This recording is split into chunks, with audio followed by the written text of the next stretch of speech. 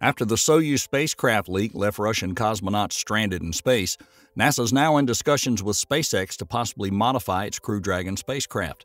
How will SpaceX pull off this incredible feat? Why is SpaceX Dragon now the best spacecraft in the world? Find out everything in today's episode of Alpha Tech. NASA is asking SpaceX to boost the existing shielding on the company's Crew Dragon capsule after something blasted a tiny hole in a Russian Soyuz spacecraft. The strike, likely by a micrometeoroid, occurred while the Soyuz was docked at the ISS, where it remains today. The impact caused a coolant leak that rendered the Soyuz vehicle, known as MS-22, unsafe to carry astronauts home except in case of emergency. The discussions with SpaceX are in early stages. The shield boost idea was just raised on Tuesday, January 24th, at a regularly scheduled Commercial Crew meeting, and that's according to Steve Stitch, Program Manager for NASA's Commercial Crew program.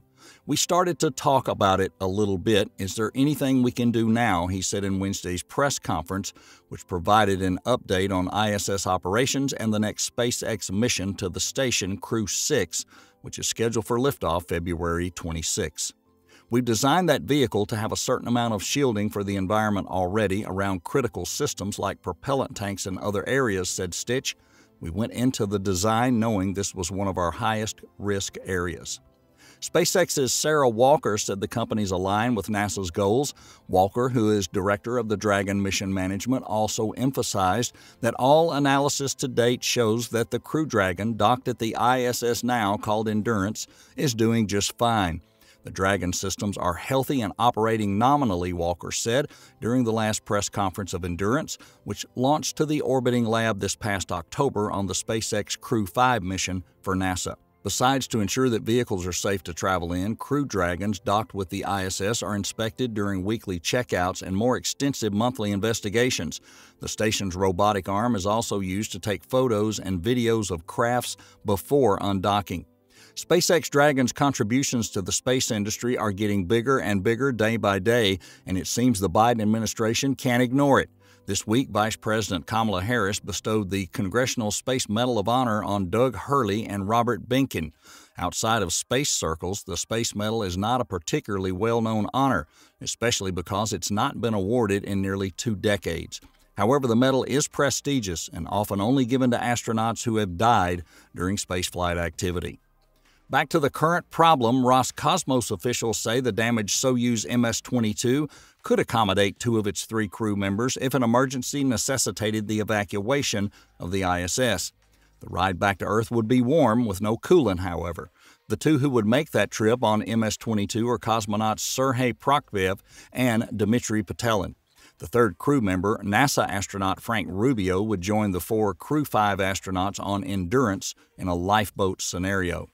NASA considers numerous safety questions before approving Rubio's seat liner for a move to the Soyuz MS-22 to Endurance, agency officials said on Wednesday, including making sure there was enough oxygen in the spacecraft that carbon dioxide could be minimized and the landing would happen safely.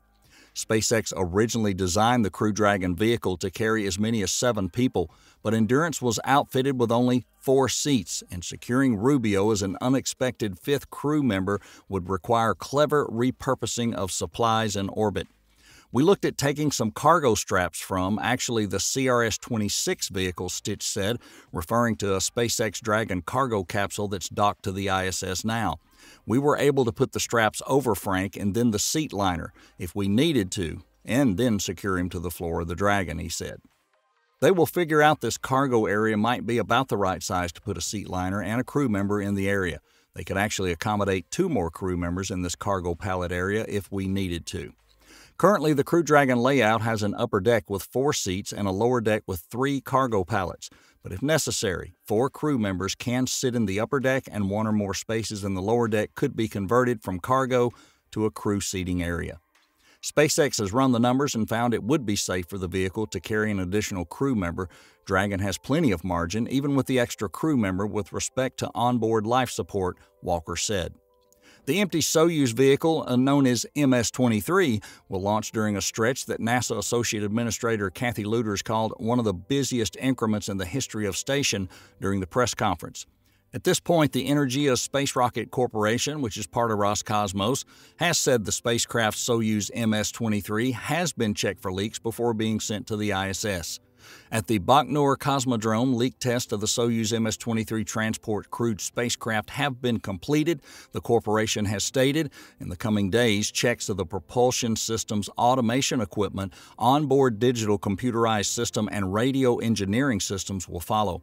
Also, the thermal control system is to be filled with a coolant. The mission of Roscosmos cosmonauts Sergei Prokopyev and Dmitry Petelin and NASA astronaut Frank Rubio was extended due to a leak from the external radiator and the thermal control system of the Soyuz MS-22 spacecraft, and that happened around December 15th. Before the emergency, it was assumed that the MS-23 would fly to the ISS March 16th. Now it is scheduled for February 20th. Among the many scheduled crew launches to the ISS in the first half are crew flight tests, the first astronaut mission for Boeing's Starliner capsule, SpaceX's Crew 6, and AX-2, the second crewed mission to the orbiting lab by a private company, Axiom Space.